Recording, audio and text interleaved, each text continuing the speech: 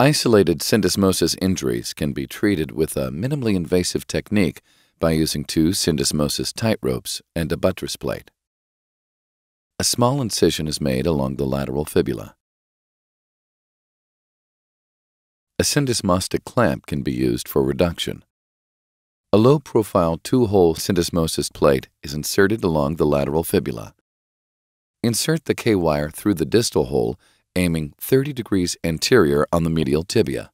A second K-wire is inserted in a diverging fashion. A 3.7 mm cannulated drill is used. The inferior K-wire is removed. The syndesmosis tightrope is inserted by pulling the needle lateral to medial. The medial button is flipped.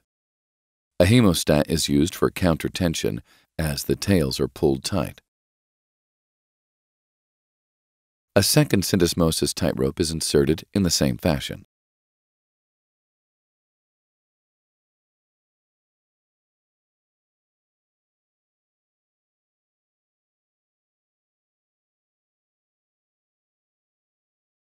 The suture tails are cut flush.